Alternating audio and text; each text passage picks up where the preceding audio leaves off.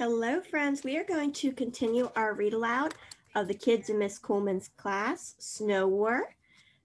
We read the first 3 chapters yesterday, and we are following Mr. Ian, who is wrapping up his Christmas break and just returning to school, and he is reading a science fiction book, They Came from Beyond, that he is very interested in and was having a hard time paying attention in class until his teacher, Miss Coleman, started talking about their winter festival that they were going to have. And the theme of the class booth was going to be fortune teller. So let's continue with chapter 4, Recess. By lunchtime, Ian was thinking about the Xers again. He just had to know if they were going to be able to blast off, and if they would reach the 4th planet from their sun. So he stuck "They Came from Beyond" into his pocket before he left for the cafeteria. At lunch, Chris said, "Ian, sit here." Ian carried his tray to the table where the boys in his class were sitting. There were only 6 boys in Miss Coleman's class. 6 boys and 10 girls. This was not fair, thought Ian. He wished it were the other way around. 10 boys and 6 girls. But it was not, so the boys stuck together. "Want to see what we were looking at in the paper bag this morning?" Chris asked Ian. Ian did, but even more, he wanted to find out how the Xers were doing. He did not want to be rude, though, so he said, "Sure." Bobby pulled out the bag. "Go ahead, look inside," he said, "but do not take it out." Ian looked inside. "Cool, an ant farm," he said softly. "It is a miniature one," said Bobby. "I got it for Christmas, but we cannot let Miss Coleman see it." Do you know what an ant farm is?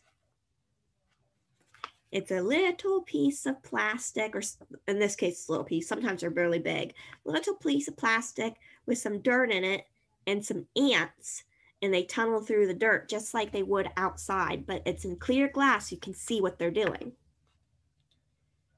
"No," agreed Ian. "That would not be a good idea." When the boys had finished their lunches, Omar jumped up. "Okay, let's go outside now," he said.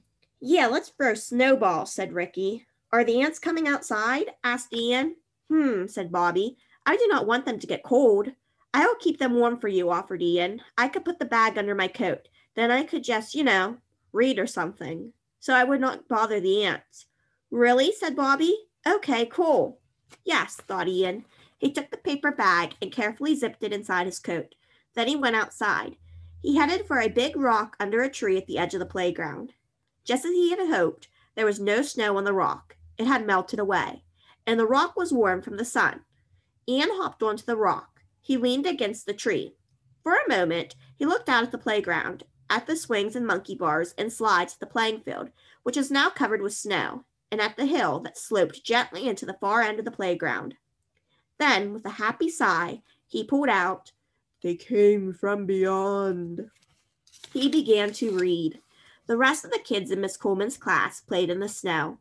They built snowmen and snowwomen and snow cats and snow dogs. They even built a snow teacher. "Ian, come help us," yelled Hank. "I can't," Ian called back. "I have to keep the ants warm." "Oh, yeah," said Hank. But Ian heard Ricky say, "He just wants to read. That's all he does now, read." "He has a brain," added Leslie. "Hey, Brain, don't you want to build a snow fort?" called Hank. "Put the ants in your pocket." "No, thanks," called Ian. Ian's classmates all decided to build snow forts. They began 3 of them. By the time recess ended, the forts had just been started, but Ian could tell they were going to be very wonderful. Chapter 5, Hurtling Through Space. That evening, snow began to fall. Ian went to his room after supper. He looked out his window and watched the snow in the light of a street lamp. He tried not to feel too excited. Ian lay on his bed. He wiggled his loose tooth with his tongue. I know many of you who do that. He read, "They Came from Beyond." "Ian," called his father, "are you doing your homework?"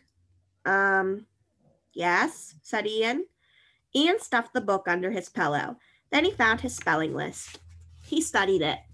When he thought he knew how to spell every word on it, he put it away. He took out his book again. The Xers were now hurtling through space. Hurtling through space, Ian said to himself.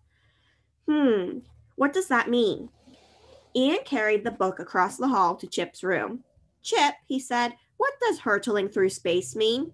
Chip grinned. It means barfing. Barfing while you travel. Oh no, wait. That would be hurling through space.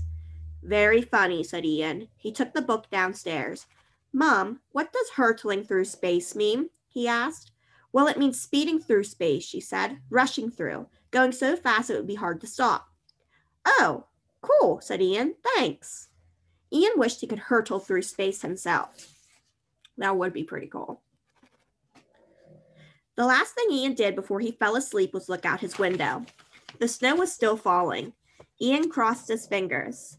The first thing Ian did when he woke up the next morning was look out his window. The snow had stopped falling.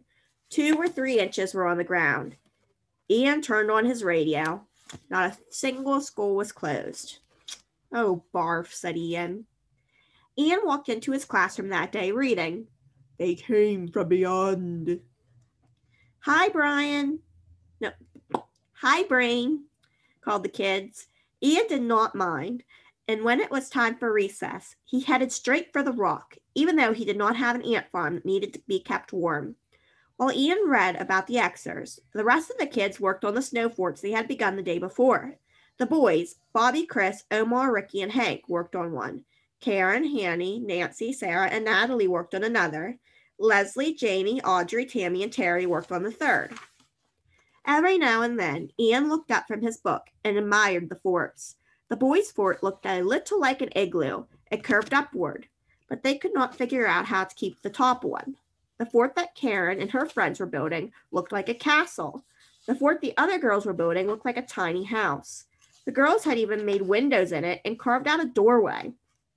Excellent fort, Ian said to Chris as he walked by the igloo later. Recess was ending. The kids would have to wait until Wednesday to work on their forts again. Thanks, Brain, replied Chris. Don't you want to help us with it? Ian shook his head. Not while the Xers are still hurtling through space. What? Never mind. Come on, I'll race you to the door. We'll continue tomorrow with Chapter 6, Snowflakes.